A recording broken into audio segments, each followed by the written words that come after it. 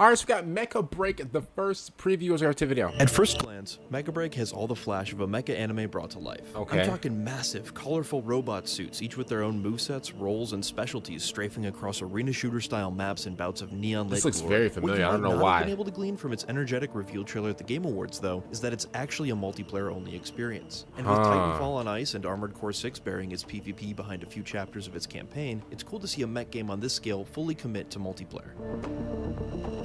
This game looks really familiar. Like, I don't know why, but like first glance at the gameplay looks very Despite familiar. their hulking size, mechs in Mecha Break don't feel like lumbering bots of mass destruction. Instead, they move with speed and grace, strafing to dodge enemy fire just to It kind get of looks like close to hit them Armored with Core a few a melee little bit. attacks before parrying their counterattack with your shield, and then finishing the job feels much tighter than you'd expect. Hits land with the appropriate oomph, and each attack lights up the screen with bright colors. It's clear Mecha Break understands that mechs are inherently cool, and that a good mech game needs to transmit that coolness through the controller. This looks kind of cool, I can't lie. Of the 3 modes planned for Mecha Break's launch, only 2, a 3v3 and a 6v6 mode, were available in the closed alpha that I played. Both focus on recognizable PvP structures that you might find in any standard multiplayer shooter with a handful of objectives to capture or play towards. And there's a solid mix I'm much of a different things 3v3 happening. guy, I can't lie That though. said, I hope developer-publisher Amazing Season makes them a bigger focus in the final version. Plopping objectives on maps about the size of a scaled-up Halo level makes for good choke points to encourage skirmishes, but these objectives don't feel balanced. Momentum gets to be just a bit too intense here. A few of the matches I played ended far too quickly because my team captured and held every objective right at the beginning of the game, which gave us the starting boost we needed to achieve an almost complete blowout.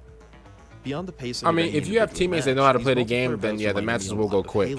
From the time And that's just any game ever. Placements of the objectives to its tense melee showdowns and ranged standoffs, and even down to I'm its liking the map melee types, so far, I there's an can't lie. I'm liking that a lot. like sensibility to the ebb and flow of these matches, and I mean that in the best way possible. I found myself fervently mashing the respawn button through. Bro, the I respawn can't lie. timer This just so whole I like could get back into this the right action here, one frame sooner, like that I looks was nice. 13 again. I would like to note, however, that my experience with Mecha Break was pretty limited. While I can see the difference in playstyles between various mechs and have cycled through some of the unlockable options, I can't exactly speak to their diversity in movesets or playstyles beyond the descriptions of their roles like attacker, tank, or brawler. Progression here seems to be pretty well designed around rewarding regular players through a battle pass-like system, though what I saw is certainly subject to change. In addition to the hands-on time I had with Mecha Break, I also had the opportunity to talk with some of the developers at Amazing Season about this their looks approach clean, to bro. designing Honestly, multiplayer I'm gonna give my games, take their at the end though. inspirations, and a I'm handful trying to of other digest features everything. appearing in Mecha Break, including its 3rd mode, which wasn't playable during the closed alpha period. Amazing Season hasn't discussed this mysterious 3rd mode too much, beyond describing it Bro, as a that's nice. Bro, that's so hard, experience bro. similar That's to a nice. Battle Royale. They weren't able to share much about this mode, spare some very vague details about fighting NPC mecha and enemy players to progress. But if you watch the game's reveal trailer, you'll see players fighting a giant boss-like mech. I came away from the closed alpha and the interview for Mecha Break wanting more thanks to the fun, dazzling mech action at its core. But I also came away excited and curious to learn more about its 3rd large-scale multiplayer mode. Here's hoping we won't have to wait too long to see what it's all about. For more on the latest and greatest mech games, is that it? a review of Armored Core 6, as well as the first teaser trailer for Mech Warrior 5. Here's what I want to say. First off, I like the melee in this game already.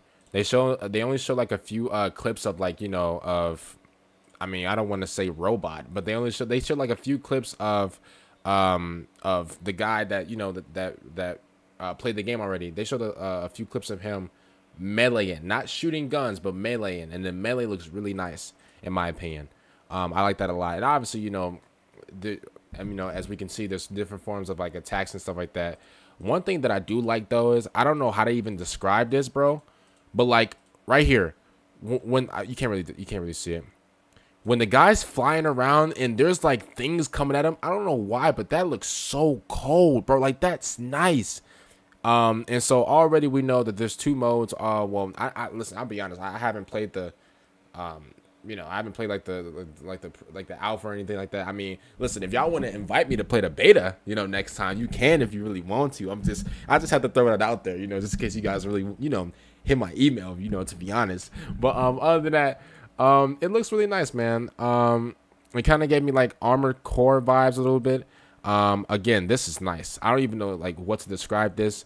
Now, if they have like a mode to where like, you know, it's you and like 3 other people or 4 other people, and you guys just like have to shoot down, just mow down this like big mecha. That's what it's called, mecha.